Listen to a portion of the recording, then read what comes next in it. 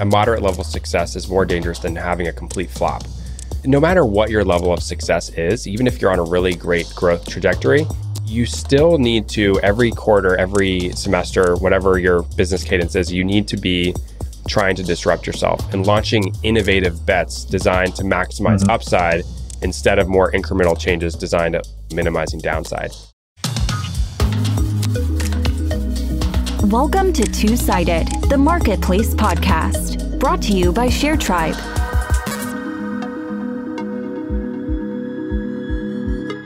Hello and welcome. I'm Stuart, CMO at ShareTribe, and I am your host. I hope all of you are well. It seems we're in the middle of a flu season here in the north of the planet, so apologies if I sound a little bit stuffy. Regardless, I am very excited about introducing this episode. Today's conversation is with David Oates, CEO and co-founder of Curtsy, an online marketplace for reselling clothing. Now, I think this is a fascinating space. Reselling and renting clothing is one of the more mature categories of online marketplaces. There are several bigger players such as Poshmark, Rent the Runway, The Pop, ThredUp, and others. Also, over the past years, there have been a wave of mergers and acquisitions in this space. For example, in Europe, the Lithuanian company Vinted has been buying some domestic leaders of several European countries, such as the Dutch company United Wardrobe, and more recently the German company Rebel for 30 million euros. And also at ShareTribe, we have several successful customers in this niche who serve some type of sub-niche, such as children's clothing, for example. So all of this is to say, very mature market. And yet, when I attended one Clubhouse chat, remember Clubhouse people, in February 2021, I was listening to David and William from Curtsy, which I hadn't heard of before at the time, who were saying that they were doing 25 million GMV with just a team of 6. So ever since then, I've been very curious about Curtsy, and I was very happy to finally talk to David. The conversation turned out fantastic, I think, with some really valuable learnings. How to always reinvent yourself. They started as a dress rental marketplace for sorority students. About dealing with seasonal marketplaces, how to find the right balance between your model, monetization, product, and your market. Additionally, David shared their experience with Y Combinator, which I think is really cool because I haven't talked to a Y Combinator company on this podcast before. And finally, and maybe most importantly, this conversation is also a great reminder that marketplaces can take a long time to take off. David and his team have been hammering at this since 2015. As you'll learn, they're a very special case in many regards. David is a great storyteller, and I had a terrific time. I hope you do too. And in fact, let me know what you think. Ideally, drop a review on the platform of your choice. Just click those stars if you like the episode. It really, really helps us a lot. But also, don't hesitate to reach out to me, either by email, SJOERD@sharetribe.com, or on Twitter by tweeting at ShareTribe, or directly to me at SJOERDHANDGRAAF. Basically my first name, last name. Now, I won't hold you any longer. Please enjoy my conversation with David Oates from Curtsy.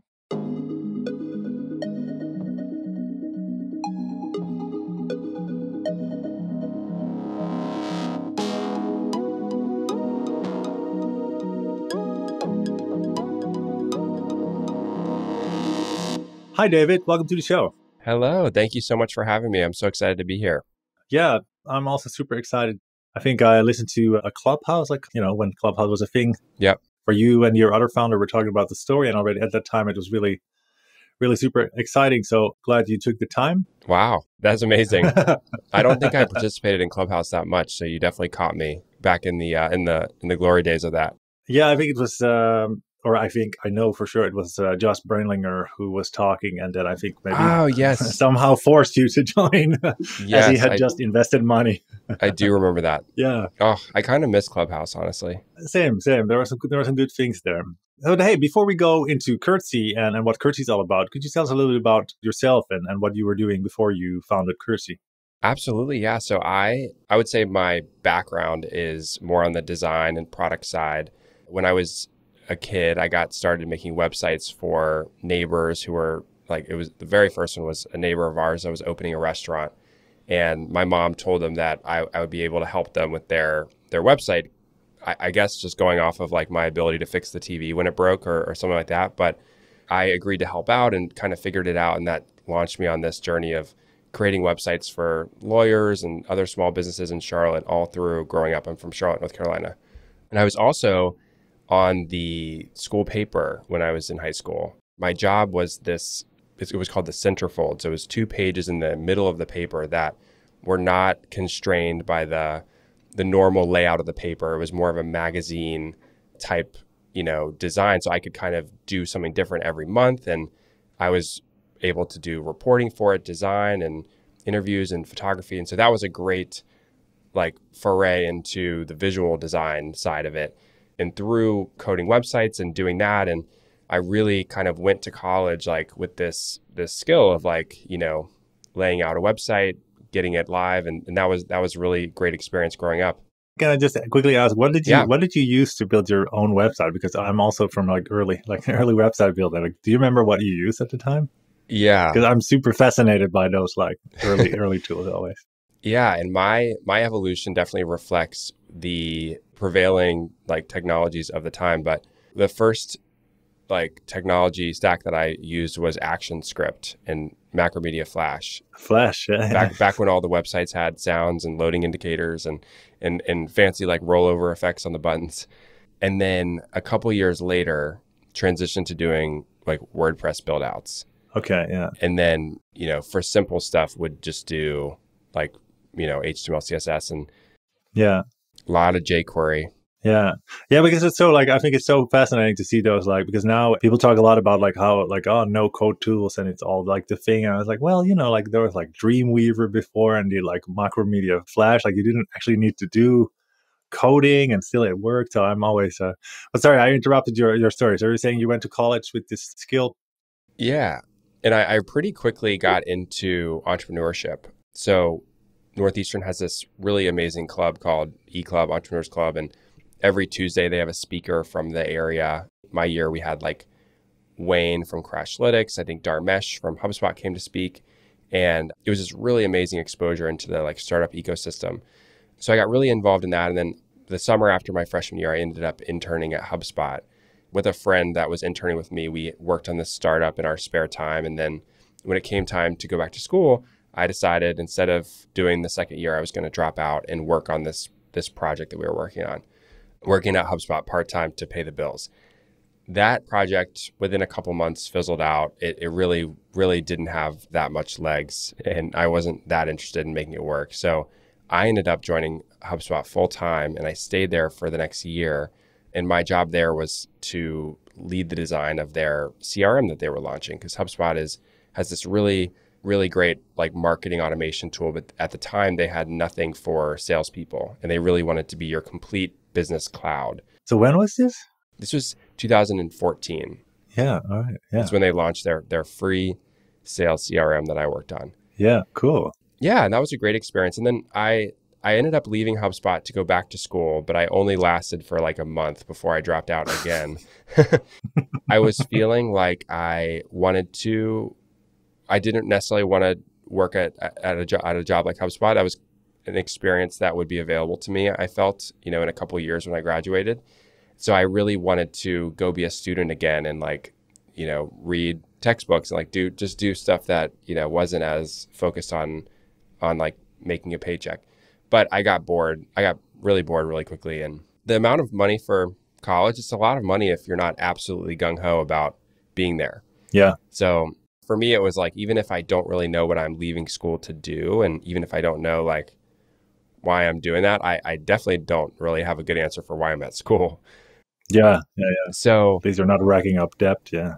Yeah. And so the year after I dropped out, it was a lot of going down random paths, a lot of traveling, a lot of reading books, doing different projects, doing a lot of freelancing. And at the end of that year, a friend of mine that I went to high school with gave me a call, and he told me about the project that they were working on at the University of Mississippi that ultimately became Curtsy. And I agreed to, after a couple phone calls, I agreed to help out with the first version of the app as a designer. And that version that we launched, that early app that we launched on campus, did so well that I actually moved from San Francisco, where I was living at the time, to Mississippi to help them work on it. And we took that idea and got into Y Combinator, which brought us all back out to California and eventually led to what is now Curtsy.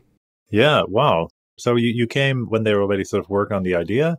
Do you happen to know, like, how did the idea come about? I mean, like, let's put a little bit of context. So Curtsy is a marketplace for selling secondhand clothing, correct? In a sort of the most broadest nutshell Yep. I can think of. But do you remember, like, even at the time, probably it was already like a niche that was getting crowded, perhaps, or there was alternatives available? Like, do you remember, like, how did they get the idea? Yeah. So it actually started as a more of like Rent the Runway, but on college campuses, specifically like within the sorority system. So my friend from high school, William, had a girlfriend at the time, and she was in a sorority and he was in a fraternity and he was a computer science major. And she was saying that, especially the culture in the South at these big SEC schools, which is like, the schools that have football and Greek life. Okay, yeah. Yeah, it's very centered around dresses. Pretty much every single social thing, like football weekend, baseball games, all of the formal events connected to the fraternity and sorority parties, like you need a different dress for all of those. And so she calculated that you need something like 20 unique dresses per semester. And some of those are going to come from, gifted from your parents. Some of those are going to come from a local boutique. Some of those are going to come from your roommate's closet. But her idea was to create an app where you could list your dresses on it, and then other people could rent them from you. And you would go meet in the sorority house. They could try it on, and if it fit, they could take it for the weekend and then bring it back on Monday. And so that was the idea. It was just at Ole Miss when we launched. All of the rentals were paid for via Venmo, and we just kind of manually ran that process. We tried to have it be very simple and like take care of a lot of the stuff, manually in the beginning. But then, I think in our first month there, we did like 300 or something like that rentals. Really? Yeah. So it was like a really big spike, and people really seemed to love it, even though it was very janky and as far as user experience goes.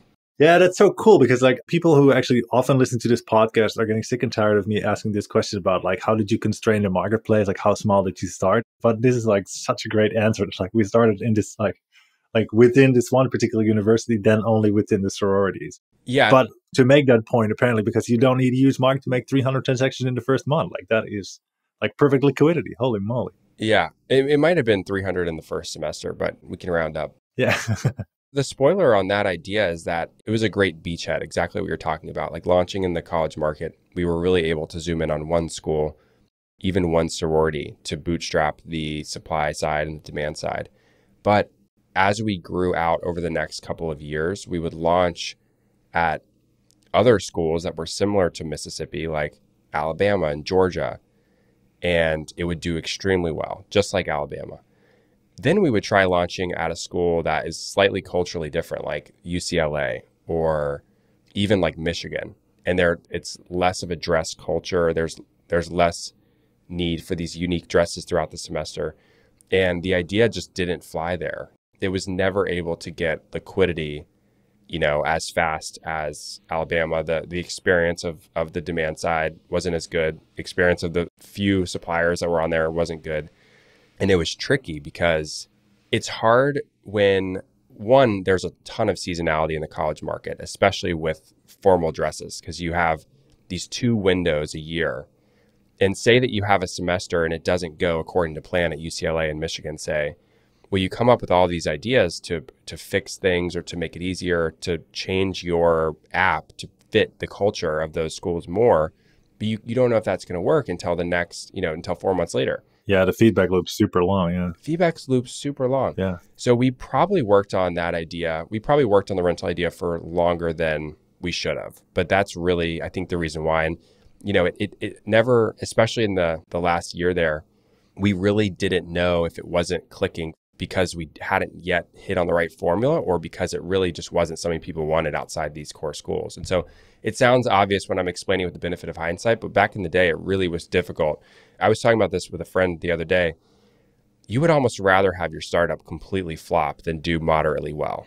That's what people say. Yeah. You really would. But the last year of rental, so this is getting into like 2018, 2019, we tried three major experiments to try to shake up the business. Okay. One was we opened a physical retail store in Tuscaloosa, Alabama, because a big constraint was, this is a pain. Like, I have to meet up twice. It's very synchronous. And so the idea was to have a store where it could be a drop-off point. We could actually have your dresses on display so people could do the entire rental process without you as the supplier having to do anything. We'll take a larger cut. So we opened that. That did really well. It was responsible for like over half the volume at that school by the end of the semester. We also launched shipping so you could rent between campuses because we noticed that people were working that out in the messages, like coordinating that on their own. That also, by the end of the semester, was driving a significant chunk of the rentals. And then we tried to launch a subscription business at Georgia, and that was a complete flop. Okay. To this day, people are like, oh my gosh, like Curtsy, the resale app is amazing. Like I didn't get on forever because I thought there was a subscription fee. And we're like, did you go to Georgia? Yeah. But yeah, so after that semester, the fourth big thing we tried was we added the ability to toggle between selling your dress and renting your dress. All right. Because before there was absolutely no selling. Exactly. That was really the experiment that led us. That and the shipping experiment were really what led us to pivot entirely to resale. Because the people that were previously our biggest renters all of a sudden were like, okay, sure, I'll get rid of this dress for a little bit more money. And that side of the market, that side of the app really started to grow a lot faster than the rental. And it was cross-campus growth, which was really cool. Yeah, because you get rid of that return requirement, right? Exactly. Like, which makes it a lot more straightforward. And not to put you on the spot, but did that take you like 3 years to figure that sort of out? Like, just like, oh, actually, people want to sell it, not rent it. Really, it did. Yeah. It really did. And I would say two of those years were really trying to force our model onto people that didn't really want it. And then the last year was an acknowledgement that what we had really wasn't working. There was a lack of product market fit outside of these big schools in the South. And so that was when we were actively trying to disrupt ourselves and really hoping that one of these ideas was going to lead us somewhere. That is fascinating. So you've been working on this a long time because I didn't actually know it started already such a while ago. Yeah. So did you say like 2015 or when was it sort of? William first called me to talk to me about the idea over Thanksgiving of 2015. And we worked on the designs over Christmas break.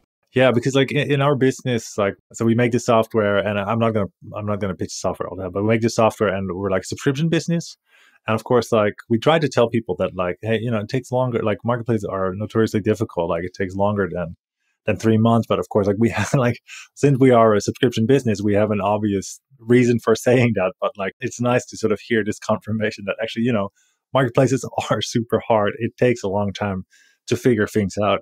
I think looking back over the last 7 years, there's so many things I can point to and say, well, that was stupid. And I think that's everybody's experience. But one thing about us is, I think, especially Y Combinator, a lot of people imagine that Y Combinator is a bunch of 20-somethings. But really, going in there as a 22-year-old, I might have even been 21. I think I was 22. But yeah, because it would have been my senior year of college. I was 22. My co-founders had never had a real job. I was the only one that had worked at HubSpot. There was only probably, maybe Alex Wang and Lucy from Scale. Like there was only a handful of people in that room that were younger than us. Almost everybody was this average age of like, probably 30, early 30s. And so I think a lot of this is just, for a lot of us, is our first swing at a startup. And then also we were just really young and we hadn't had other experiences. And so maybe another team that had done this before, it would have only taken them a year of that rental business to successfully pivot.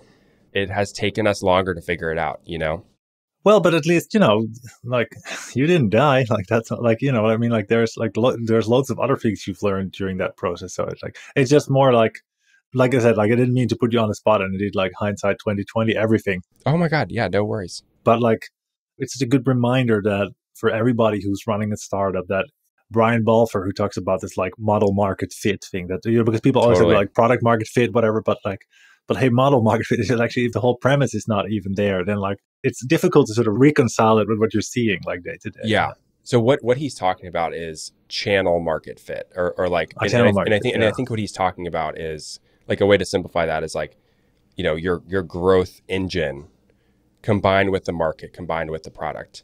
And so that is definitely a more recent kind of issue with Curtsy is like figuring out how to scale it from from where we are to where we want to go. Because the predominant growth, and we can get into this, but the predominant like growth channel that we were using during COVID, in the last couple of years was like digital product ads or dynamic product ads on Facebook. That mechanism, like COVID, all of the impressions were artificially cheap for the year of COVID, but then also that was before Apple stripped away advertisers' ability to like track people from ads to install. So that really broke that channel for us. And I think you're seeing this with a lot of other direct-to-consumer companies that grew on Instagram and Facebook. All of us are now needing to refine that channel. Yeah, we can get into it a little bit later because I would like to unpack that a little bit. But how did Y Combinator happen? Because I don't think I've had actually a Y Combinator company on here yet. So could you tell a little bit about how was that process? Yeah, it was amazing. It was very early on. So we applied, when the app had only been live for a month. The cool thing about Y Combinator is the longer your company survives, the more they earn the equity. So even like this year, in the last 6 months, we've had a office hours with Michael Seibel. So just the longer you survive, you can continually check the internal forum knowledge base, get other founders' recommendations for various software tools, investors. You can request office hours with your group partners. So the longer you survive, the more they're going to earn that equity. Maybe right when I got out of YC, I didn't necessarily appreciate that aspect of it. But we also went through in the summer, and our business was highly seasonal to the college semester. So in retrospect, I think it would have been a good idea had we deferred our admission to the next batch, because everybody around us was hustling, getting installs, getting sales. We spent half the semester like trying to do that by like changing our model to work for older customers in cities. And then we kind of, threw our hands up and said, you know what, we're just going to prep for having an amazing fall semester. And we did. So we actually deferred demo day. We did not pitch at the end of the program. We ended up raising outside of demo day from CRV in December based on our growth at like 10 schools that fall. The cool thing is that, when you defer demo day, you can go to any future demo day. So we actually used demo day 3 years later in 2019 summer to raise for our second seed round for our new business, the resale business. Cool. So I didn't even know that was possible. I think we actually were the record holders for like the longest deferment of demo day. Yeah, but that's cool. I think it's also just nice to get a little bit sort of color to the Y Combinator story, because you usually, you just get the stripes and whatnot, where it's just like, like rocket ship from the get-go kind of like. So this is really, well, of course, not all, actually. I'm generalizing. I think like Airbnb is similar, not unsimilar story like you, where it also took like several years to actually find the business idea, the model and everything. Yeah. And I think for me, like when I started at college, we had that club that had a different speaker from the Boston area, like tech ecosystem coming in to speak with us. So the actual dinners of YC were really less valuable for me, because it was a lot of battle stories and, advice that I had already heard from that experience, which I now see like it's pretty rare to have a really well built out entrepreneurs club in a major tech ecosystem that has like the ability to get those speakers in. So that was a really cool experience, like my freshman year.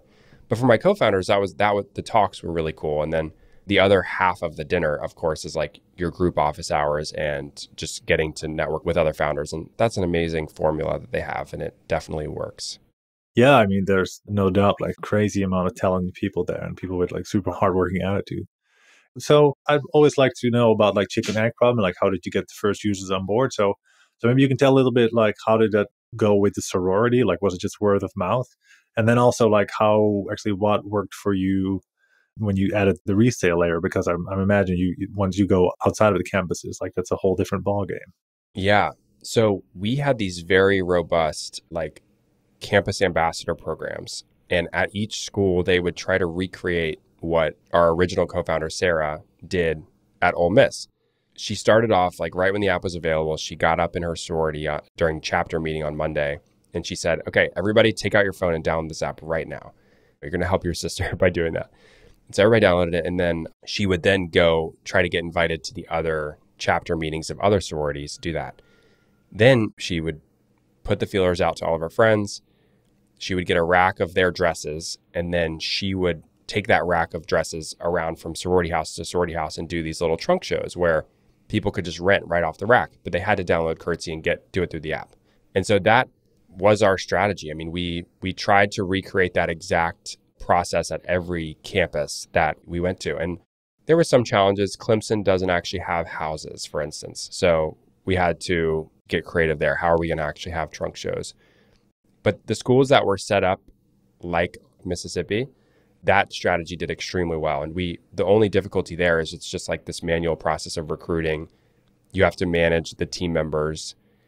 And the trick with any kind of on-campus marketing for any companies that are thinking about doing that, or any founders, what you get out is relative to what you put in. So you have these people, if you pay them nothing, but they feel like it's a good experience for their resume and they feel like they're learning and that you're spending a lot of time with them and giving them a lot of mentorship, they'll do it for free and they'll work really hard. If you can't spend as much time on the phone with them and you can't give them as much guidance, it's more passive, then you're going to have to pay them way more.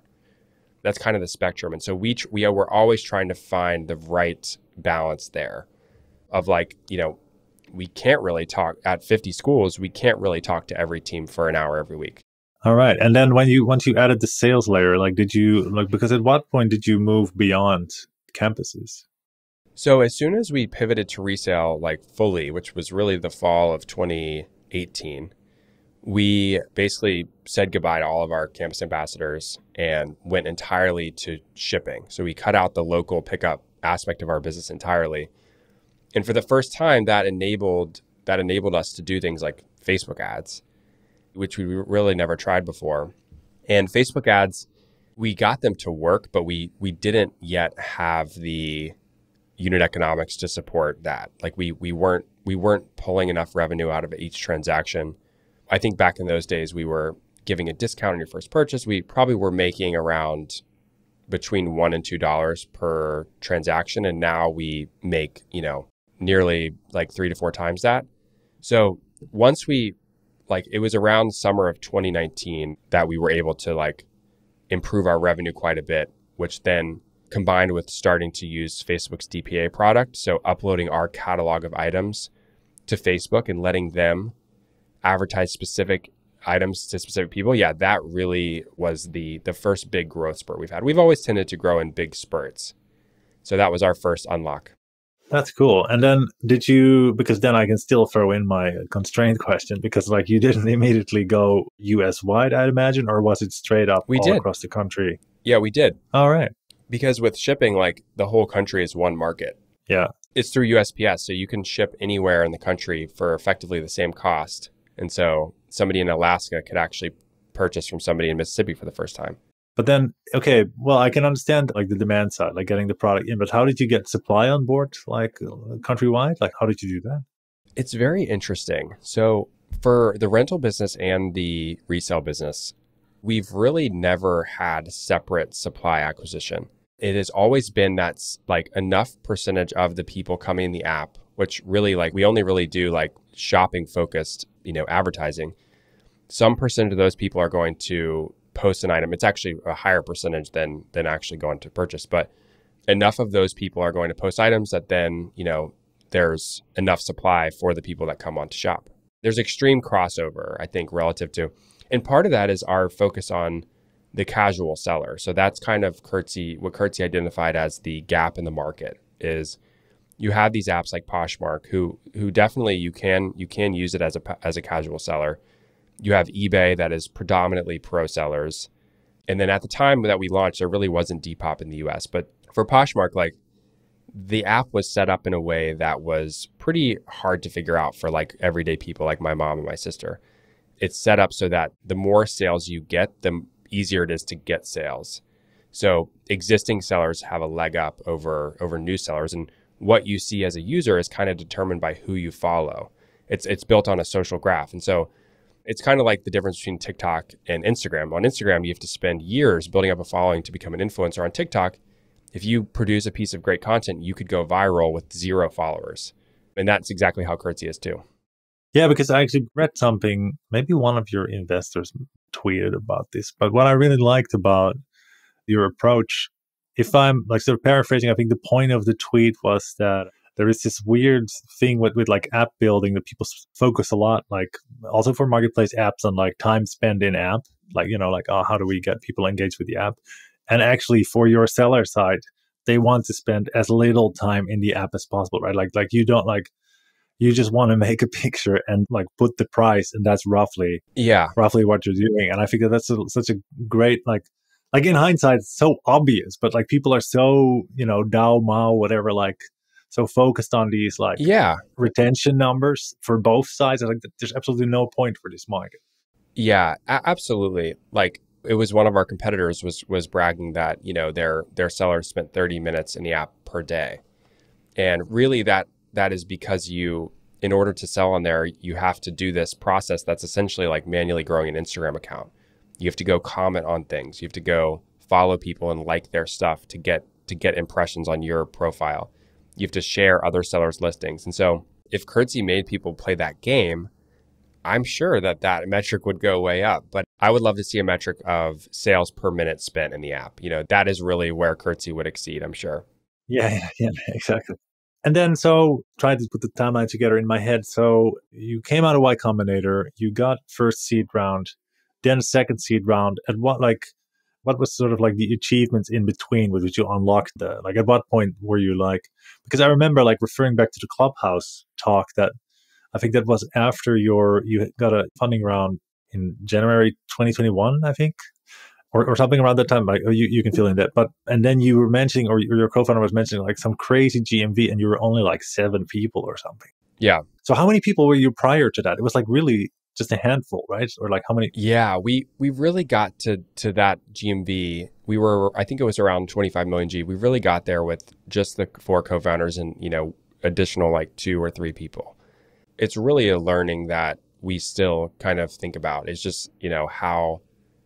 Oftentimes, if there's like a lack of progress or there's a lack of like efficiency, it's like, is there very few people working on this? It's like, because we've seen what one person is able to do. Like we had Eli, our technical co-founder, he built the entirety of the iOS app for Curtsy, which had all of the functionality of these other companies that had been around for a decade.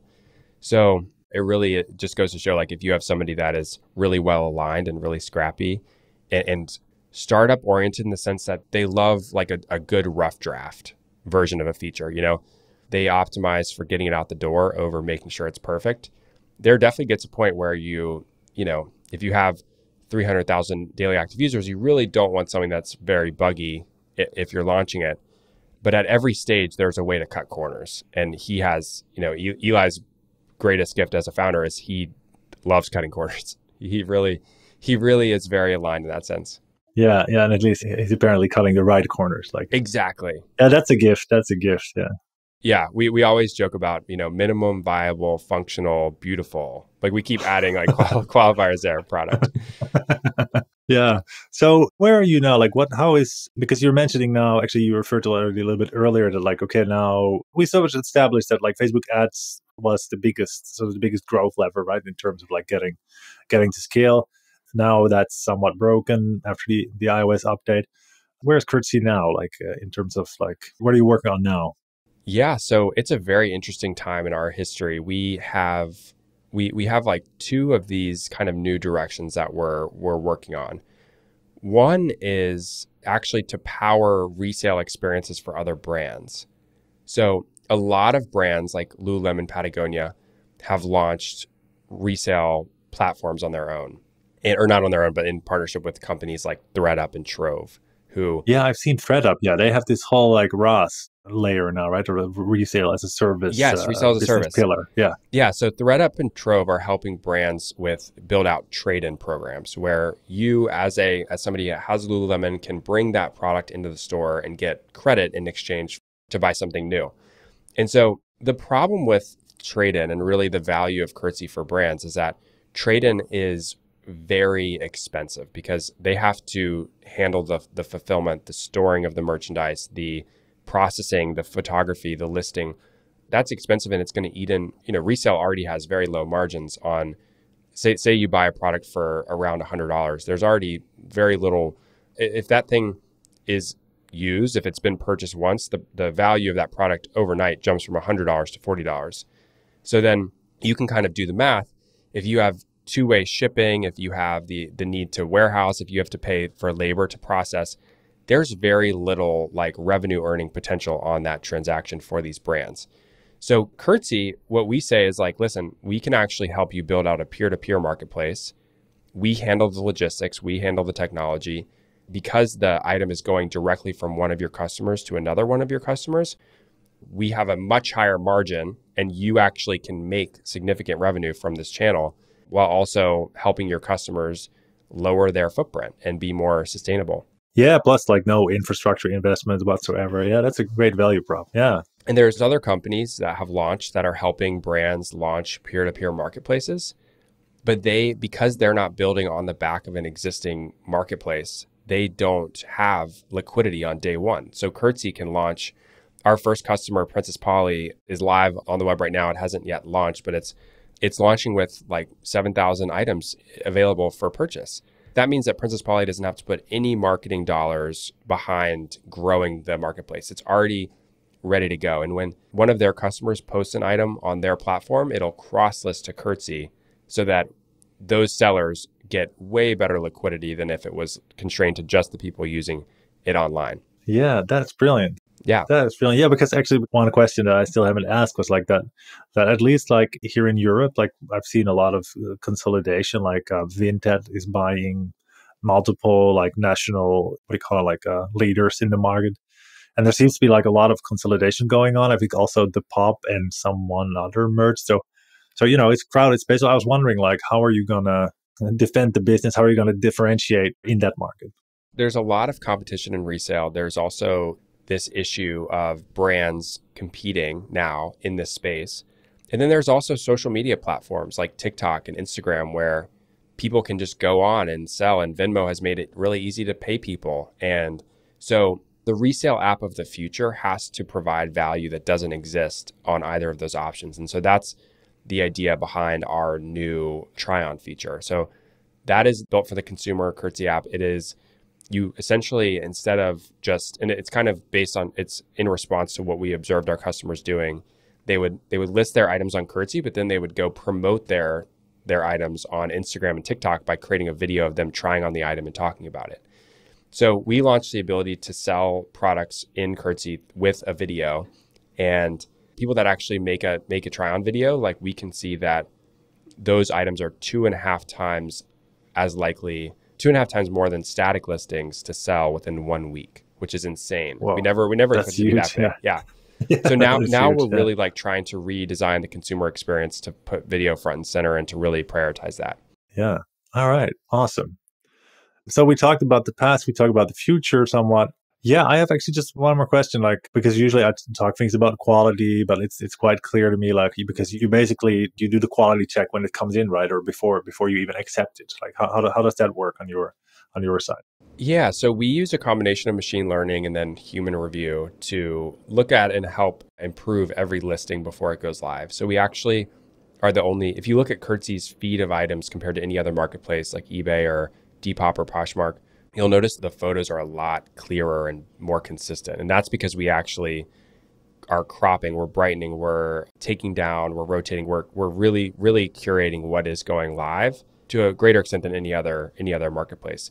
And the reason for that is because you have all these independent suppliers, these sellers, who are posting images in different styles. And so we're trying to make them as consistent as possible to create a great shopping experience.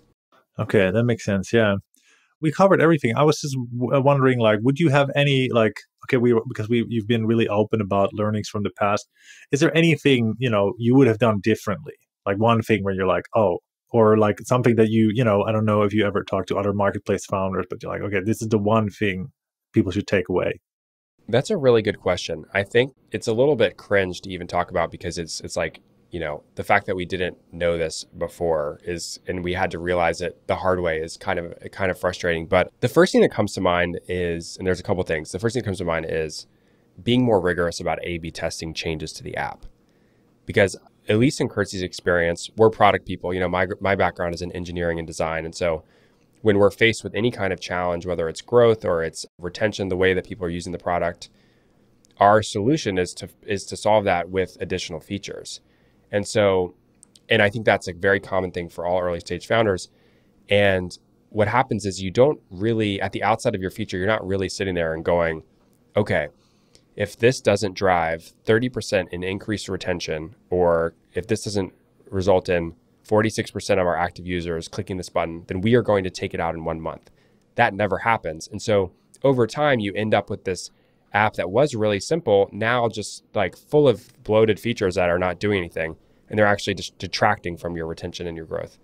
So that's the first thing, is just being more rigorous about A/B testing and actually setting clear product goals that if you don't hit them, it's getting ripped out, to keep it very simple. Yeah, that's a great one. Yeah. The second thing is, I think it's very easy to just extend. It was really easy for us to just extend the LTV to payback period window, or CAC to LTV. You get what I'm trying to say. Basically, it's not sure. Like, do you mean the payback period or the lifetime value? The payback period. Yeah. Yeah. It was very easy for us to say, like, okay, well, we're not really paying back these ads in 90 days, but they eventually do kind of get there. So like, let's just spend at this level of CAC, this budget for an impression on our ads, and hope that it all works out. The reason that was not great for us is because our first full year of resale was COVID. And so the price of advertising was artificially, it was about half off. And we didn't really know that that wasn't normal. And so a lot of the foundation that we built that year ultimately had to be scrapped and start from scratch. And so the advice there would just be it's okay to have long payback periods when you're an established company with multiple years of track record. Uber Eats or DoorDash knows that, if they have a mom that comes on and does like 3 or 6 orders, she's going to retain for 3 years. Well, they can say that because they've been around for, almost a decade. I think when you're in your first year of first 2 or 3 years of your product, like being very strict about trying to pay people back on more like a 1 to 6 months, somewhere in that range is probably way better, at least for us. And every business is different. Yeah, of course. But like, that is super challenging, especially like if you launch, especially like if you do a new model, right? Like, it's really, because you have so little data to say, like, you can't really say what's the lifetime until those months have actually passed, right? It's really challenging, especially with a product like yours, where it's not a subscription or something where you can say, okay, probably they're going to stick for, it's more like, okay, on average, they purchase this much average order value. So I can see what you're saying, but that is like super tricky, but great advice indeed to be more, let's say, rigorous on that, or like more frugal on that. Yeah, just more strict about that. Yeah. Because I think it will force you to make some harder decisions. And then the next thing is just, and I could keep going all day, but the next thing is basically, it's kind of getting back to that idea that we had earlier, like a moderate level of success is more dangerous than having a complete flop. And so the idea is basically, even if you are, no matter what your level of success is, even if you're on a really great growth trajectory, you still need to, every quarter, every semester, whatever your business cadence is, you need to be trying to disrupt yourself and launching something, launching innovative bets designed to maximize upside instead of more incremental changes designed at minimizing downside. So there was a tendency in our history to kind of jump too quickly into the refinement stage. And I don't think that should ever stop, but you want to make sure that your roadmap at any given time, it contains some crazy stuff that the press would love to write about, that your customers are going to genuinely be surprised about, that is going to result in you having something that's fundamentally different than what's currently out there. So that's another thing that comes to mind. And then I could share one more and we could be done. But on the hiring front, I think that we've definitely made some bad hires over the years. And really the takeaway there is just to really pay attention to red flags, even if you desperately want somebody. In almost all cases where we made a bad hire, we had like those concerns about that person early on. And so the thing is, like, before you've learned this the hard way, and it's built into your intuition, really trust that if something comes up, if you have like a quick thought or a concern in the meeting where you're talking about a candidate, if anybody on the team has any concerns, move on to the next person, because there's going to be a person that you have zero red flags about, that's going to be a great person for your team.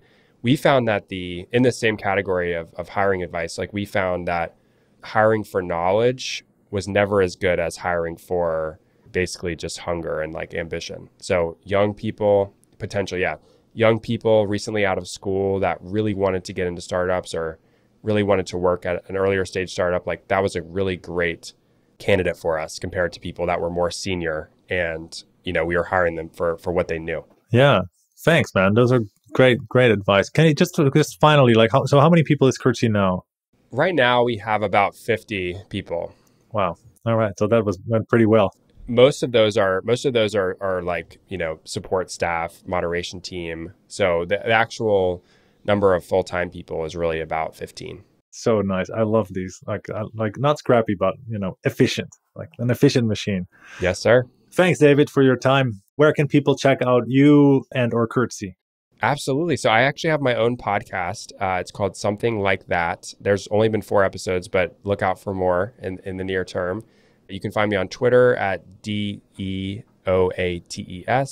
And if there's any women in your life that love finding cheap access to fashion, they love the treasure hunt, definitely send them to Curtsy in the App Store or at our website, curtsyapp.com. And you can, reach me on email if you'd like at david@curtsyapp.com. All right. Thanks a lot. We'll link to all of those in the episode page. Thanks very much, David, for your time, and have a great day. Absolutely. Thank you so much. This was so fun. Thank you for listening to Two-Sided, the Marketplace podcast. If you enjoyed today's show, don't forget to subscribe. If you listen on iTunes, we'd also love for you to rate and give us a review. If you got inspired to build your own marketplace, go visit www.sharetribe.com. It's the fastest way to build a successful online marketplace business. Until next time.